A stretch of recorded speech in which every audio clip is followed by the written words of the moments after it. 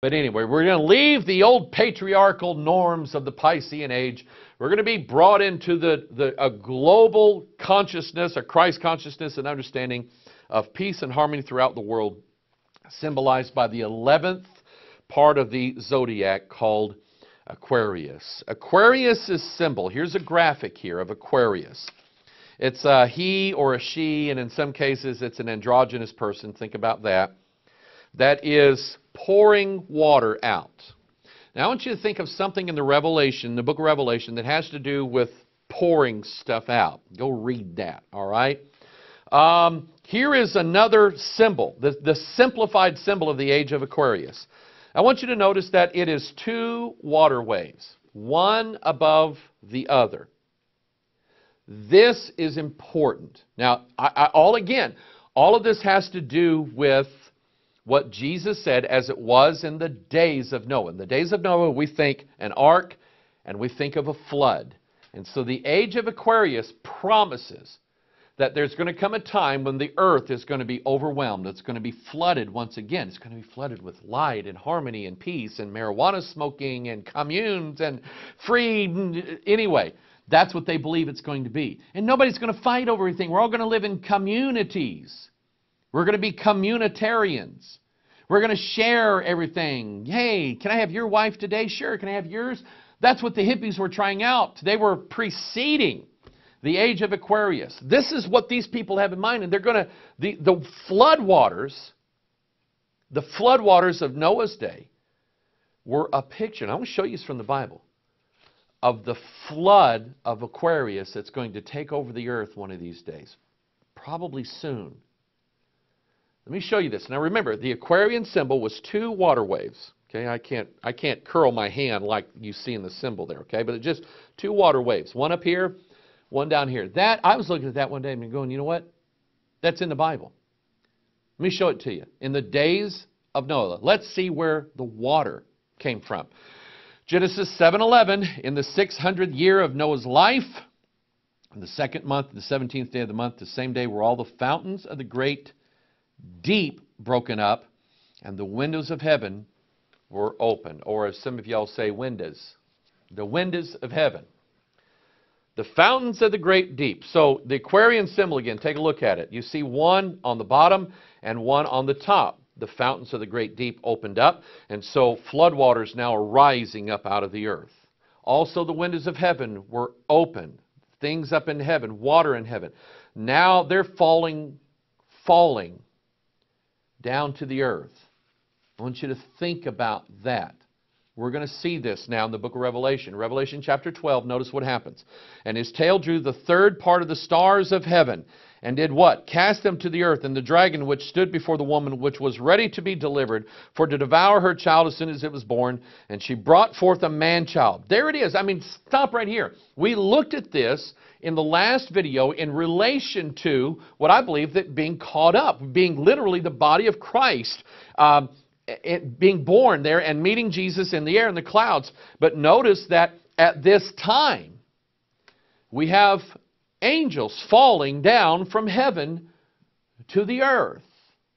Think about it. And then in Revelation 9, we have covered this I don't know how many times. The fifth angel sounded, and I saw a star fall from heaven unto the earth.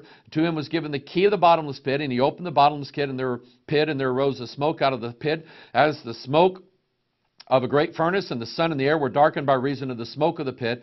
And there came out of the smoke locusts upon the earth, and unto them was given power, as the scorpions of the earth have power. And it was commanded that they should not hurt the grass of the earth, neither any green thing, neither any tree, but only those men which have not the seal. Think of the pitch and the ark.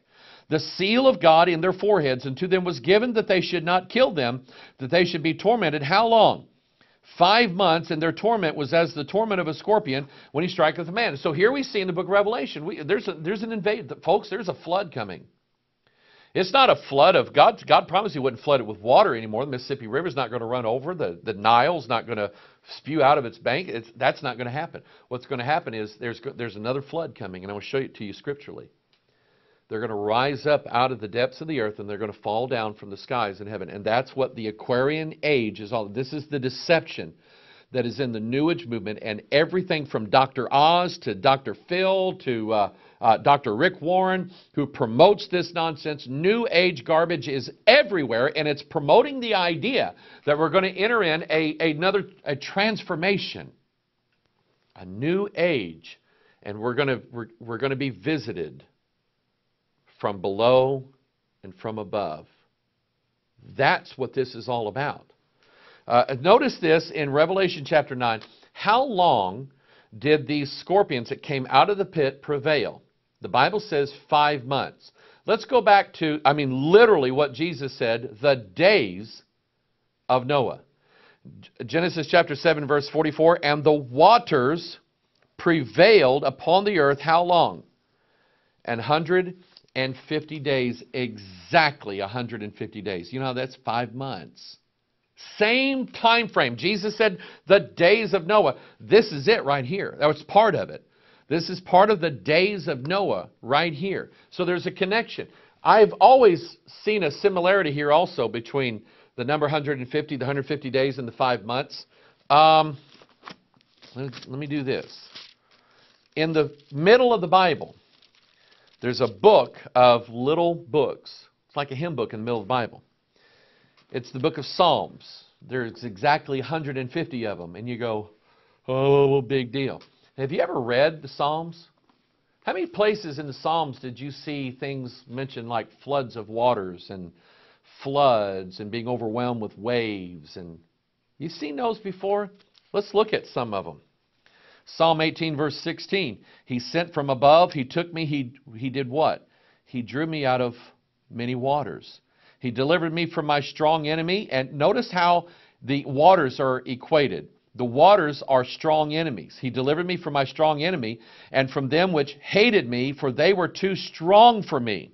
Look at Psalm 32. For this shall everyone that is godly pray unto thee in a time when thou mayest be found. Surely in the floods of great waters they shall not come nigh unto him. Now, if this was only referring to the waters of the flood, the great floods of the waters in the days of Noah, then that wouldn't really mean anything to me because, well, okay, yeah, God saved Noah out of the flood.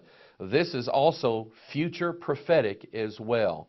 And this has all about, Psalm 32 is all about salvation, having your sins covered, having your transgressions hidden and blotted out by the blood of Jesus Christ. And God said, everyone that is godly, and yes, godly people sin. And the remedy for that sin is the salvation of God.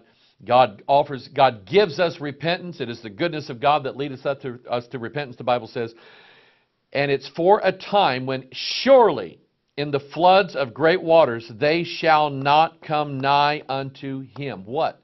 His sinfulness, the man of sin himself, the strong enemies, those that hated God, the floods of great waters, man's sinfulness. Right? Where did he cast our sins anyway? In the depths of the sea. Where is the man of sin? He's in the sea. Those things are going to rise up once again on mankind and cover the earth. Now, think about this also. Think about water in relation to a practice that we do as Christians called baptism. You see, baptism is all about resurrection from the dead. We believe, number one, that Christ died and he rose again. That's what baptism shows. Number two, we believe that we also, when we are saved, we become dead to sin and we rise in newness of life in Jesus Christ. We also believe, according to Scripture, that when this body is in the grave, the trumpet will sound, Christ will raise it up again at the last day. And notice that in this great, beautiful picture of salvation called baptism, it's not done with sand, air, blankets, a coat. We use water. And the good guys don't just go like that. I mean, we use the whole bathtub. We have a big baptistry, and we put them down in the water because he said he drew me out of many waters. We're pulling people out of the flood. That's what now, water baptism does not save anybody. Don't write me your letters or anything like that.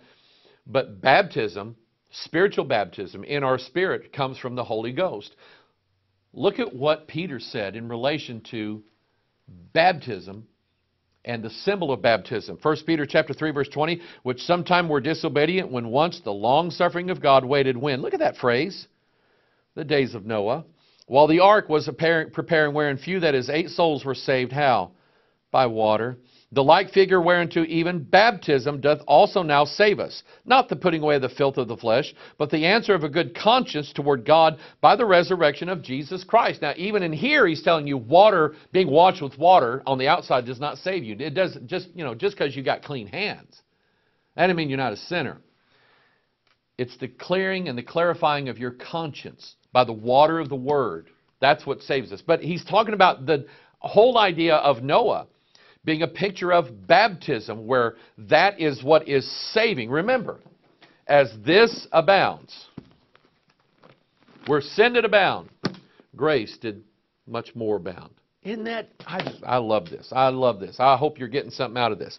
Let's go back to the Psalms, the 150 Psalms. And let's look at these stories of floods and what they're related to. Psalm 69:2. I sink in deep mire where there is no standing. I come into deep waters where the floods overflow me.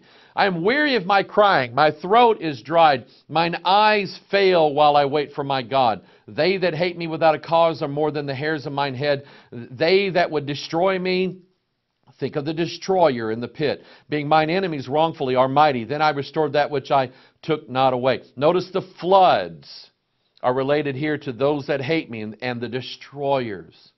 This is what we're dealing with, the fallen angels and those rising up out of the pit. Psalm 144, verse 7, send thine hand from above, rid me and deliver me out of what? Great waters.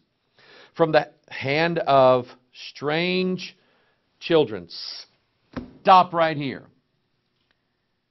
Strange children are children that are not known by the father. I mean, dads, come home after work and you see some kids sitting on your couch playing your video games, and you go, who are these kids? And she explains, well, the neighbor went away and wanted us to, watch this, or that, Johnny brought him home from school.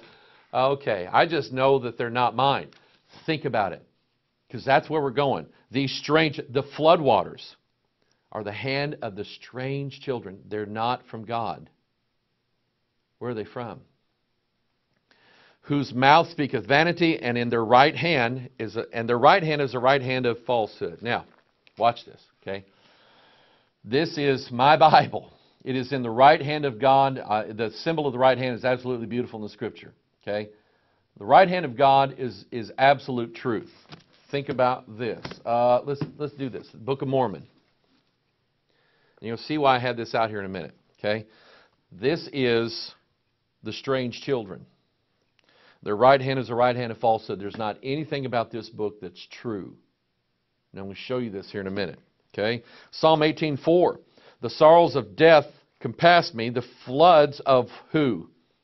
Ungodly men made me afraid. In these 150 Psalms, you know what you see? You see salvation out of the flood.